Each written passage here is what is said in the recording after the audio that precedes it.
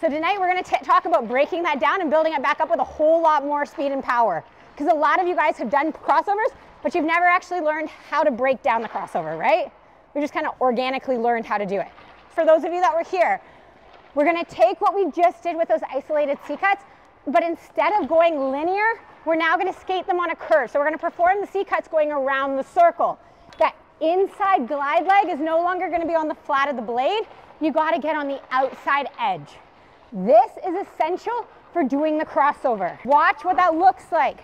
As you pick up speed, notice I start to get more on that outside edge. I want you, while you're going around the cone or around the circle, to look at the cones and to place your stick pointing at the cones. This is really important, and you have to do that throughout every drill I have you doing tonight. It helps you get on that outside edge, and it helps you maintain that stability and balance over that outside edge. If you're a lefty, 2 hands on the stick. If you're a righty, 1 hand on the stick. So if you're coming around, 2 hands for a lefty, 1 hand for a righty. Look to that cone.